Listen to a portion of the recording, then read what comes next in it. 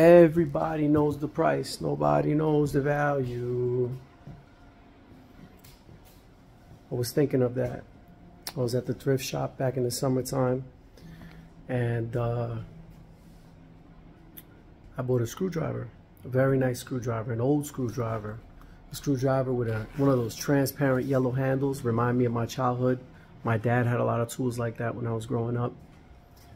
Man, when you need a screwdriver and you're going crazy searching for that damn screwdriver and you can't find it, you do anything to just get that whatever mission that you had accomplished. Sorry, family, I dropped the phone. I'm trying to connect it to this phone holder. It's having a problem. So yeah, you need a screwdriver. It's priceless, right? I paid 67 cents for that screwdriver.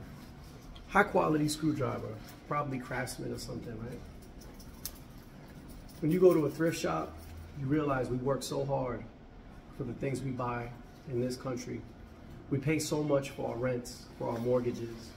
And at the end of the day, the reality is, oh, Jay the Barber! I heard chili.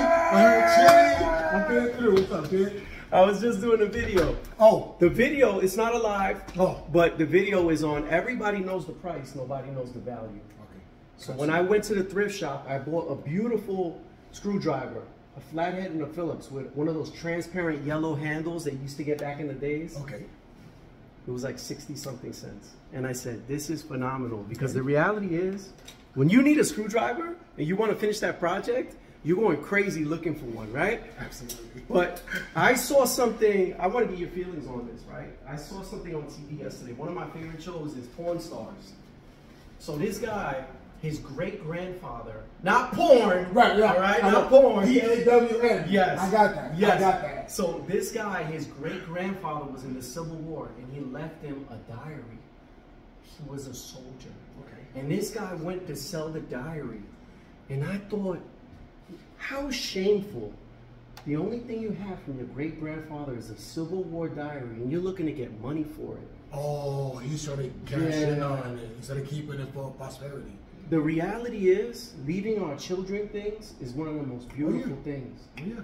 Now, me, I buy precious metal, used plates, forks, knives, silver, and I bid on these things, and I make offers, and I make ridiculously low offers. You know why?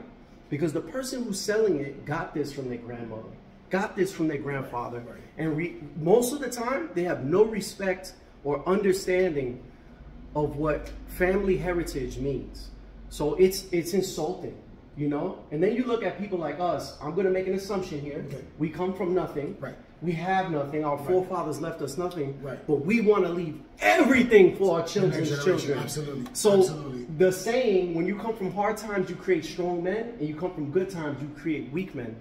And no disrespect to the guy selling the diary. He might be in financial need, but some things are sacred. Yeah, some things are beautiful. Your great-grandfather was a patriot. He fought.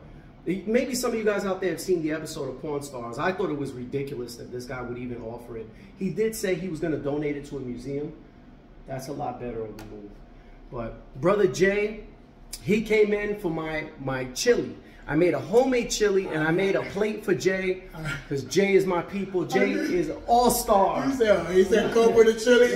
I came running for the chili. Jay, this chili's for you, brother. Oh, my God. Enjoy, man. It's hot now. So if you want a spoon, you can grab it. I'm gonna try it out now. See the gaveta on the left? On the top? Yeah, that's the one. Here. Top left, right there. I got it. So guys, listen, everybody knows the price, nobody knows the value. Let me just say one more quick thing. At nighttime, my shop closes at 7. Clients always want to come in and come after hours. They want to inconvenience me. My value after 7 o'clock is incredibly higher. That's my time with my beautiful baby girl.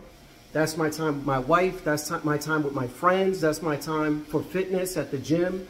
So there's a premium to that. For me, the premium is about $20. You want to come and inconvenience me, it's an extra 20 on top. If you don't like that, I'm here 45 hours a week. If you can't make it, I can't help you. I love you to death. I'll do it for you once or twice, no premium attached, but if it becomes a regular basis, it has to be at that point, we need to make some sort of compensation, because the value of my time after 7, it just greatly increases. Just like a lot of the people who are non-barbers who want to get paid a night differential. I heard that term yesterday because the guys were talking about that term, or holiday pay and things of that nature.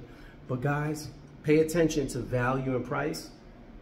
Let me give you one more example. I know you guys got the point. The TPOB Ghost goes on sale for $23. I'm always hitting them up. We have a barber chat with all the brothers that are involved in the barber shop. And when it comes up for $23, I can't help but buy 1 or 2. I don't need them. But I do know with inflation going up and with the country in a nosedive, at some point, barber equipment is going to be very expensive. So I take advantage of the sales and I make sure that I buy these things now while they're affordable, and I have them in abundance, because I have to provide for my family till the day that God takes me home. So I want to make sure I have everything. So the value to me is way exceeds $23 because I can make money for my family.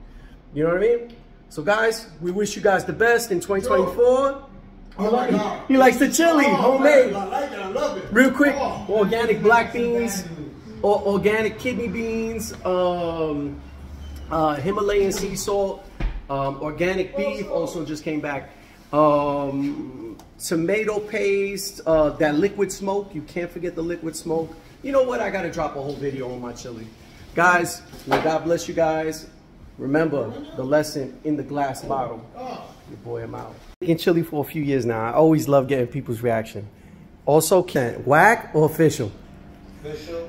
Now, this is good because it tastes really organic and natural. And it was? So when I eat it, I don't taste none of that fake preservative bullshit. Okay. It's smooth, and I enjoy eating it because it feels like I'm eating natural herbs with the meat. I love that, man. I love that. I'm glad that you like it, bro. Yeah. So when I make a pot of this, I make it massive because there's so many ingredients and it takes so long. You got to make it worth it. But anyway, guys, you missed the beginning of the conversation. We were talking about everybody knows the price, but nobody knows the value. And that applies to so many things. And Jay walked in on it. And the reality is that could even apply to friends in many ways, you know. You might have a friend that's incredibly valuable to you, but sometimes people don't recognize that. They see the price that it costs to maintain the friendship, and they don't look at the value of the person. Some people's value far exceeds all the trouble they bring you. Pick your friends wisely and appreciate the ones that matter the most. I think I'm rambling at this point. I love you guys. I'm out.